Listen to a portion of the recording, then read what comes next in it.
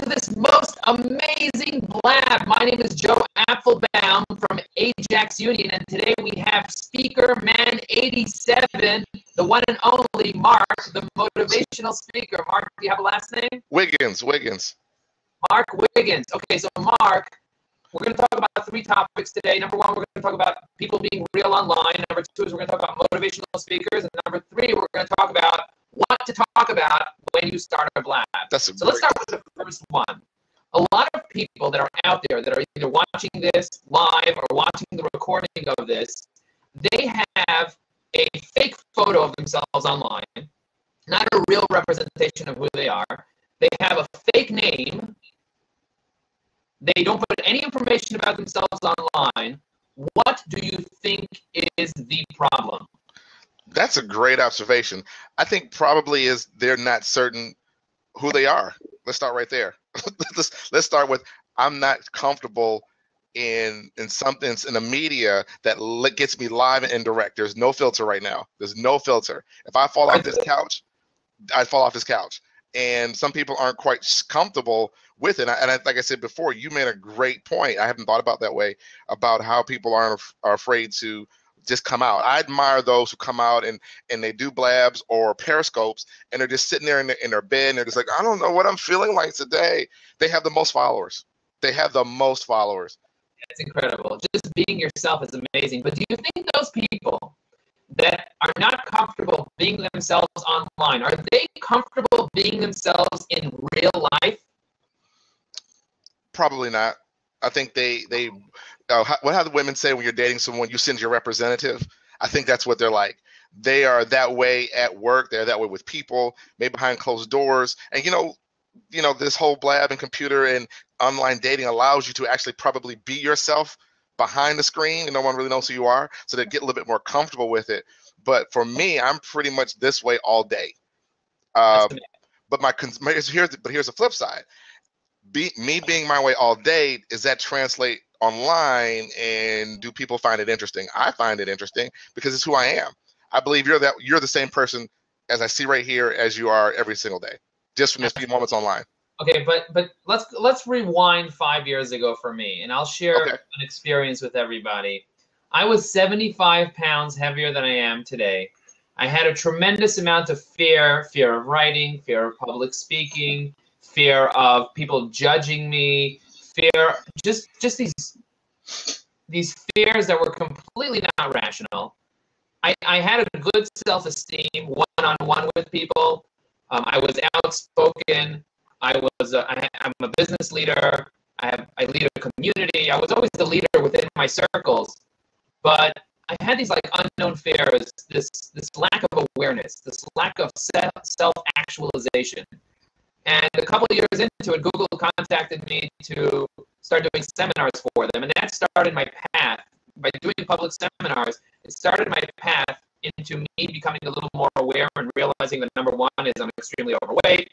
Number 2 is I have all these fears of video and audio, and I never even posted my photo on my own Facebook. And I'm like questioning myself. And I went to coaches and therapists and all types of professionals, and I read tons of books to try to find myself. And what I realized was that my mojo wasn't glowing. Like I wasn't showing up fully in all the areas of my life. Yes, in my marriage I was there, and in my business associates, in certain business associates I was there, and with some employees I was there.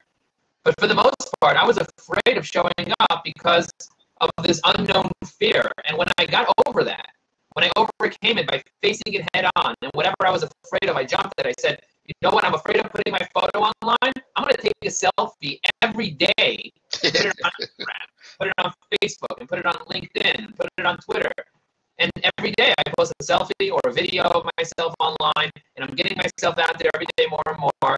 And I kind of like got over this fear that 97% of people out there have to literally just put themselves out there and be real online. And as a result, it made me feel much more confident, but it's like a muscle. The first time I did it, I was petrified.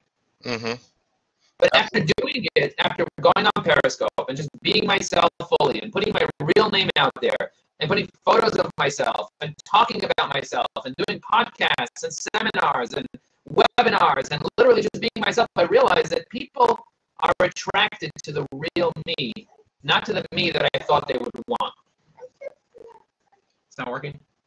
So that's like, this is real life. Like, if you were with me in the other room having a conversation with me about this stuff, Right. like if my son walked in and he's asking me to fix his bottle, here you go, I fixed it. Go. Have a good day. So yeah, I would do the same thing, right? So I'm being real, so you appreciate that. Like, if I was being fake and I was being all anal about this, or I paused the whole thing or whatever, it wouldn't be the same thing. So I think that people are missing out big time, the people that are not willing to put themselves out there, and they come up with all these valid excuses. Right. I want privacy. I'm not sure what my brand is. I don't want to ruin my brand and have some photos of myself that's not exactly with when I do come out with my brand, when I get 70, when I turn 70, and I actually do come up with my brand. I don't want all these images and all this data about me online. They come up with it, but the reality is, if you pinpoint it, break it down all the way, they're not comfortable being them. And they don't want, because they're not comfortable with who they are today, rightfully so, because they haven't developed themselves to be the best person they can be. So the real them today is not a them that they appreciate themselves. I posted a video on Facebook today, and I said, if you don't love yourself, how's anybody else supposed to love you? That's a great question. That's a great question. I mean, that is the being. I think what you're saying is the authentic self. You hear people say, "Oh, be your authentic self." I still believe that the conversation is not held enough on being okay with who you are. You know, being okay with who you are and having an opinion and being able to take the heat, good, bad, or indifferent. Matter of fact, Joe, I just had this kind of sort of conversation with my son yesterday. And he's 16 and he's still trying to find his way. And, you know, and I asked him questions about something. He kept saying, I don't know. And I said, dude, you say, I don't know one more time, I'm going to strangle you. You got to have an answer. And out of the mouths of babes, right? A 16-year-old goes, well, I don't want to give my opinion because I don't want people to judge me. And I don't want to try to win because if I lose, people expect too much from me. So I said, so you're just kind of in the middle. I said, that's such a miserable life to live. Being in the middle, and you have the talent and exposure. So it's not just us. Our kids are getting it too.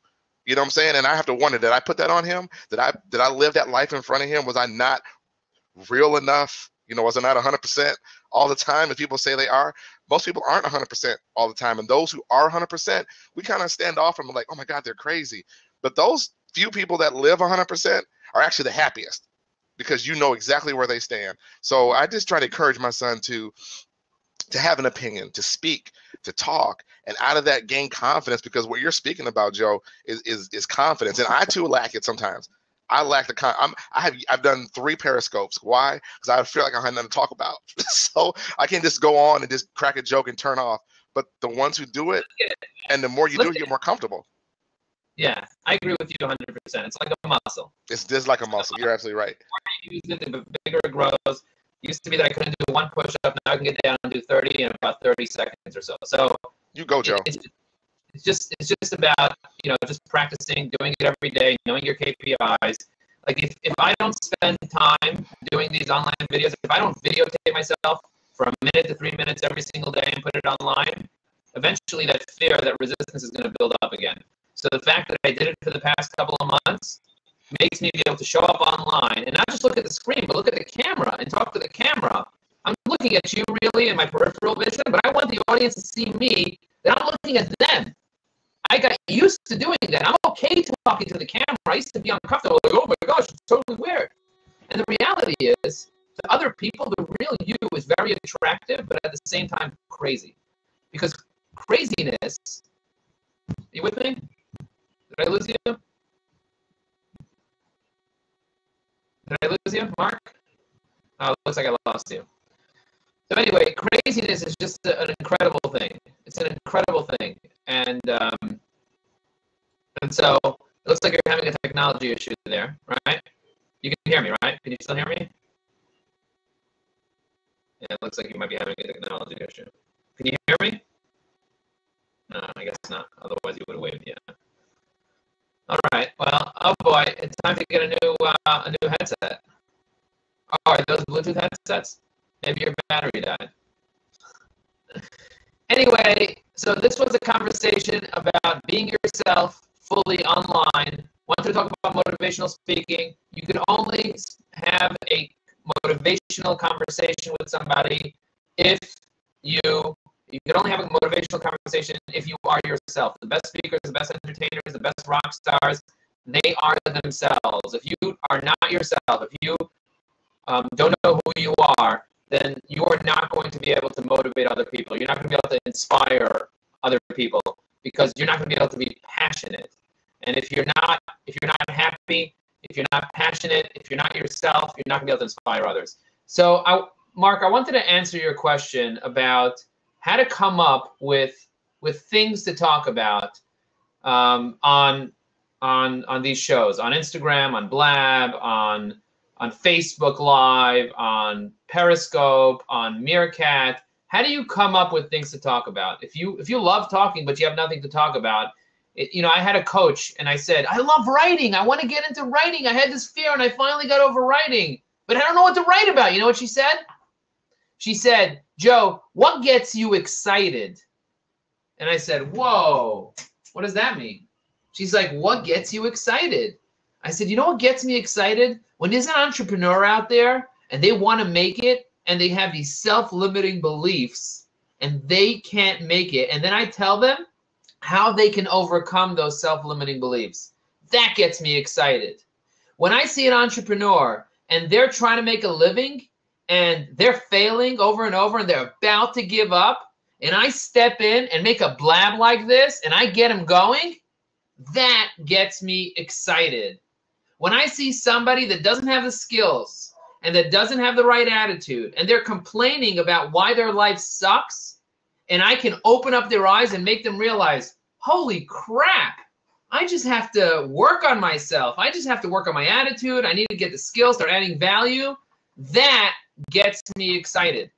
When I see somebody that has a lack of focus, they don't know what they want, and I help show them that because of their lack of focus, they're not successful in their life, not in their relationships, not in their business, not in their personal life, not in their community, not in their friendships. They're unfocused. And as a result, because they're afraid, the fear of missing out, FOMO, and I tell them how to focus, or I give them some tips about how I learned to focus, that gets me excited. When I see somebody that has a fear of writing, a fear of public speaking, a fear of losing weight, a fear of social media, and I help them be able to overcome those fears by telling them my story about how I overcame my fears, that gets me excited. When I see somebody that's complaining that he doesn't have great relationships, and their relationships are not amazing, and it's saying, oh, my marriage sucks, oh, my partner's always screwing me, oh, nobody wants to refer any business to me, oh, my friends are always standing me up. And I show them what it means to build a real relationship, what it means to take a transactional relationship where most people say, oh, what's in it for me? And making it a go-giver relationship where giving is first. That gets me excited. When I talk about what it means to live with purpose, to fail on purpose, to have a meaning in your life, to have a drive in your life, to have a bigger meaning than yourself, to be able to give to others without asking for anything in return, that gets me excited. So I could talk about that for hours. Any of those 7 topics, I could talk about those things for hours. So you need to figure out what gets you excited. Why did you get up in the morning? What contribution do you want to make for other people? What creates momentum in your life? And when you can do that, you can get up on Periscope, you can get up on Blab, you can start writing articles on LinkedIn. It will flow from your soul. Because nothing will stop you from delivering the message that excites you. There are certain things that excite you. I went to an improv class the other day. I went to an improv class, and one of the things that they ask you to get your mojo going is, what are your pet peeves? So think about that. Why? Why do they want to know your pet peeves? Why do comedians, to be funny, have to show up fully, have to show up with passion?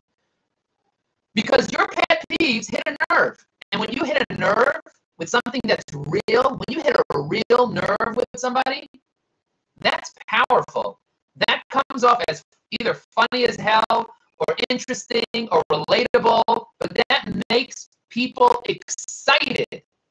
So think about, what are your pet peeves? What annoys you? You know what annoys me? Grumpy employees, negative people. You know what annoys me? People at the DMV. Road rage annoys me. People that are wasting their life away and then complaining about it.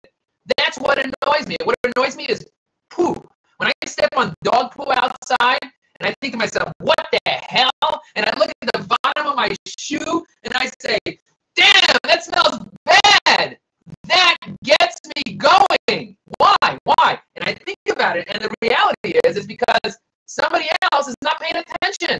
Somebody else is so busy in their own life that they forget they let their dog take a dump outside my house. I walk out, and it's still effing hot.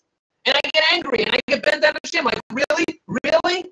Really? This had to happen? And not only is that funny to me, to other people, but it gets me excited. So think about your pet peeves. Think about the things that you want to change in this world. Think about your contribution. And if you write those things down enough, if you journal in the morning, if you write articles about it, if you really think about the things that you want to change, the troubles that you went through, your own stories, the contribution that you want to make, you're never going to have a lack of content because you focused on what excites you. Hopefully this helped you, Mark. Get out there, start a Blab, talk about the things that excite you, talk about your stories, talk about the things that bother you, and talk about the things that people around you, talk about the stories, and that will energize, motivate, inspire, not only take your life to the next level, but it'll help you be able to motivate other people. And you'll be part of MojoNation. If you want to find out more about MojoNation, go to facebook.com/groups/MojoNation, and you can join. My goal is to have 1,000 motivators at the end of 2016. One person at a time joining MojoNation community on Facebook. And if you're watching this and it excites you and you want to be a motivator, if you want to be yourself, if you want your mojo to shine, then join the community, watch my videos, share your own videos, be yourself, and let's make this world a better place together. Thank you, everyone. Nice to see you. I'm going to go back to my family now, and we'll see you all very, very soon.